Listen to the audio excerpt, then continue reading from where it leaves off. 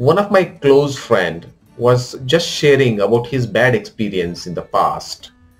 He is working and apparently he wanted to try something new, and that's how he collaborated with another person, and the journey started, right? So in this course of time, then he had to invest somewhere around 40,000-50,000 rupees, and he did that exercise, and that project had a great potential. That's how the project was started. And after some time, 1 or 2 months or 3 months of time, he did a lot of actions, a lot of thinking process, a lot of things have gone into that particular project. And what happened later is, for whatever reason, the other partner who was there, and he stopped responding, and nothing really concretely moved about that particular project. And finally, that project had to be called off. Now guess what? Now he was sharing me this story, and he was consistently talking about what was the loss incurred in this particular project. Consistently. So my dear friends, can you just see now, there are two ways of looking into this scenario. So are you talking about the losses that are incurred, or out of this exercises, what is that you learned, so that in your near future you cannot take that wrong decisions? And point number one. Point number two, what all the learnings you learned out of it? Okay, so rather he would have said, saying that now I learned, saying that whatever I really want to do, I cannot be dependent on somebody else. So it has to originate from me, and I should have my own concrete plans, so that I will not do any mistakes going forward.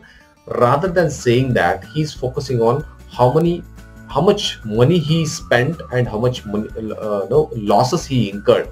So your mindset, actually where it should be focused, you are not focused. Why does it happen? Because you are not trained to think in certain direction in your life. That's exactly what happens. So guess what? Consistently you are thinking about the losses, and next time some something similar situation comes into your life, what is that you tend to do?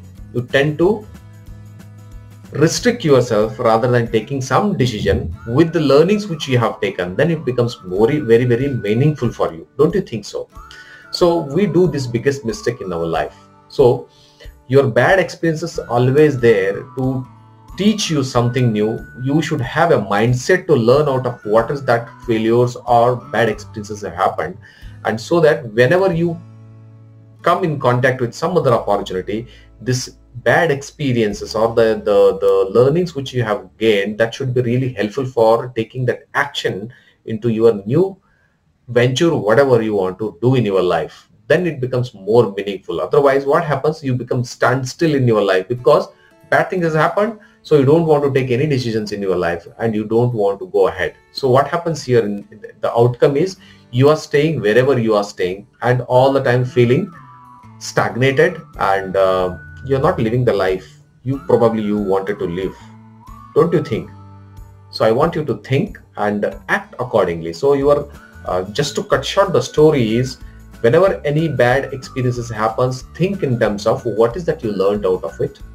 Next time, whenever you take a new actions in your life, how this previous experience can really help you, so that you can be taking care of all those aspects. And again, you cannot stop taking the new actions in your life. You got to take it if you really want to go ahead or grow in your life. Otherwise, there is no way out, my dear friends. I hope this video really helped you, and I want you to take fresh decisions, make your past failures as a make use of the learnings of your failures, whatever has happened. Then it becomes very meaningful, and you can go in a matured and very confident way in your life, my dear friends. I hope I made my point, and I want you to take that decisions in your life, such decisions in your life. Thank you.